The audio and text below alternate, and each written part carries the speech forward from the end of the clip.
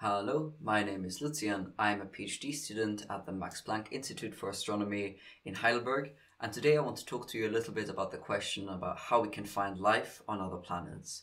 And that question is actually a very old one, and one that humanity has been asking quite insistently for a while.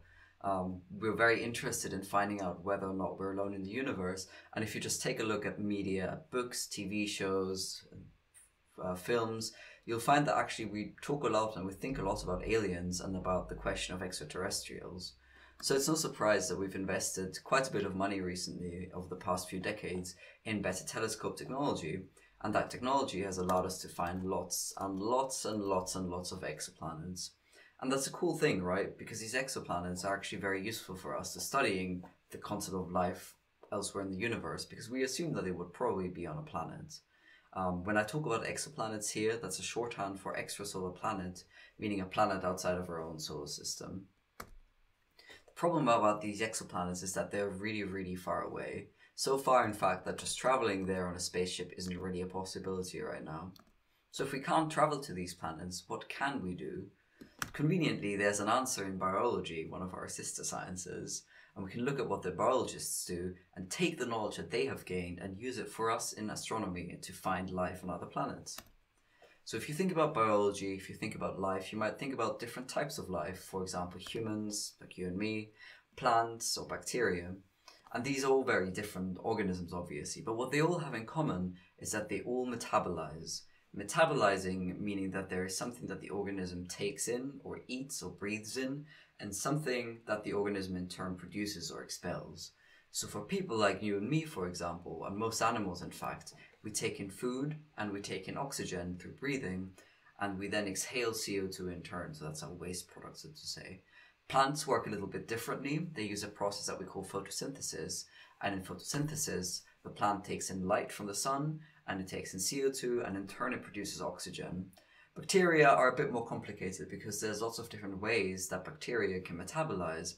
One kind of bacterium that I want to look at in a little bit more detail with you today is a type of bacterium called a methanogen. And a methanogen consumes hydrogen and consumes CO2, so carbon dioxide, and in turn it produces methane. And that's where the name comes from, methanogen. And the interesting thing about these methanogens is the methane that they produce, because methane as a chemical is actually very rarely produced in large quantities by non-biological processes. So most of the methane that we find on Earth is produced in one way or another by life. So if a planet has a lot of methane on it, that's probably a good indicator that there is life on there. And the way that that works is that you've got these methanogens on an exoplanet, on the surface of an exoplanet, and they'll metabolize, they'll grow, they reproduce, and what they do during that entire process is make methane. And if you have a few bacteria, you'll have a little bit of methane in the atmosphere. But if you have lots of bacteria, you'll also get lots and lots of methane in the atmosphere. Well, that's nice, and now we've got the methane in the atmosphere, but since we can't just fly to that planet and pick up a sample and measure the methane in it, how do we actually use that methane in the atmosphere to find life?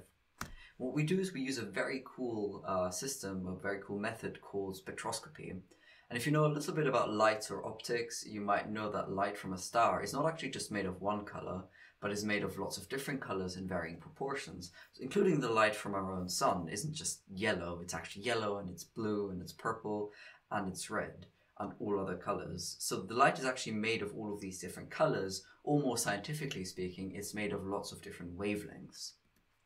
And then what happens is when we observe the light that's coming at us from that star that the exoplanet is going around, is that some of that light will be passing through the exoplanet's atmosphere that I've marked on that little drawing, like this light blue circle here. And when that light passes through the atmosphere, there's sort of different scenarios as to what can happen. If the atmosphere of that exoplanet is very thin, there's not a lot of gas in there, no methane, no interesting stuff happening, then the light will just go through and the light will just come to Earth, and then we can look at the light and not much happened there. But what's really interesting is if there is methane or other gases in the atmosphere, because what these gases can do is absorb certain colors or certain wavelengths of the light that is going through the atmosphere. So in a little sketch here, you can see that the atmosphere, the methane in the atmosphere of exoplanet is absorbing the purple light and the yellow light, but it's not absorbing all of the light. It's leaving the green light and the blue light and the red light alone, and that's just going through completely fine. There's nothing happening there. But the specific colors in this example of purple and yellow are being absorbed. And then what happens on Earth is that we can look at the light that we receive from that star, from the exoplanet, and we can notice, oh, there's no yellow light, there's no purple light, what's going on here? And the very easy possible answer to that is that there has to be methane in the atmosphere of that exoplanet that has absorbed all of that purple and yellow light.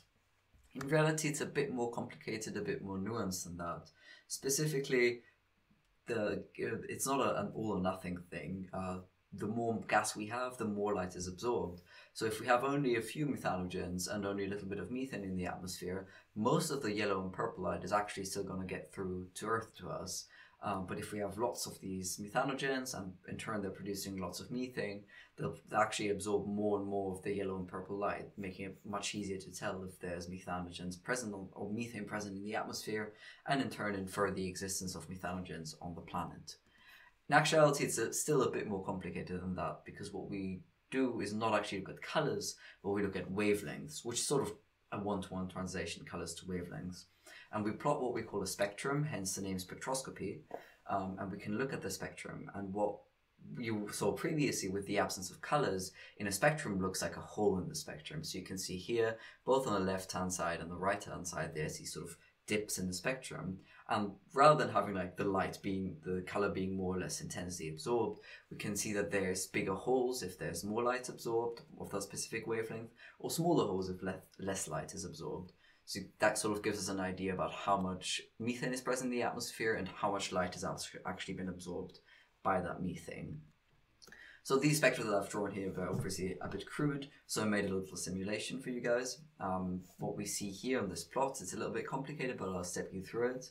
What we're seeing is Earth's spectrum as viewed from somebody who might be on a different planet, viewing that spectrum with oxygen present and without oxygen present. So you can see the blue line here is what Earth's spectrum would look like if we didn't have any oxygen. And the red line you can see is what Earth's spectrum looks like with what we call present atmospheric levels of oxygen. That's what the PAL stands for, and present atmospheric levels is about 20% oxygen. So this is the difference between no oxygen and 20% of oxygen. And you can see, like I was talking about previously quite clearly here, is that the presence of oxygen in large quantities in the atmosphere causes a hole in the spectrum, where you can very clearly see that there's a big difference between what the spectrum looks like with no oxygen present, which is the blue line, and the spectrum with the oxygen present. So if we're looking at this spectrum and we're just seeing this big hole, then we can guess, well, there's probably oxygen around. But if that hole isn't there, then we can guess that there probably isn't any oxygen around. In fact, spectra even look a bit more complicated than this still. So I've shown you here a little graph that I actually made as part of my research recently. But I think even this complicated graph, even if you don't understand everything about it, just looking at it, tells us something very interesting. And I'll briefly explain what I mean here. We can see again in blue, we've got the case with very little methane in the atmosphere, only 0.1% of the atmosphere being methane. And then on the left-hand side on the panel in red, we've got the case of 1% of methane. On the right-hand side, we've got the case of 10% of methane. So 1% or 10% of all of the gas in the atmosphere being methane respectively.